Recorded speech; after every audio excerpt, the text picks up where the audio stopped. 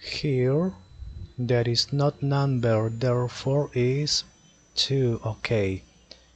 3 is greater and 3 cannot be divided by 2, therefore divided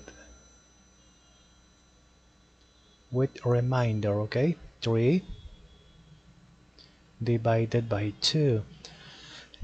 2 multiplied by which number is nearest to 3 but not greater?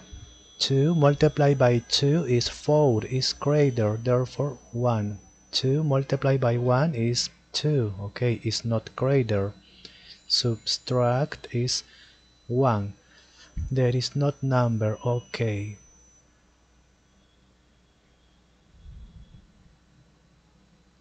Two multiplied by 1 is 2. Repeat 1. Here is 2 equal, therefore eliminate 3. Exponent is 1, like this, equal the same number.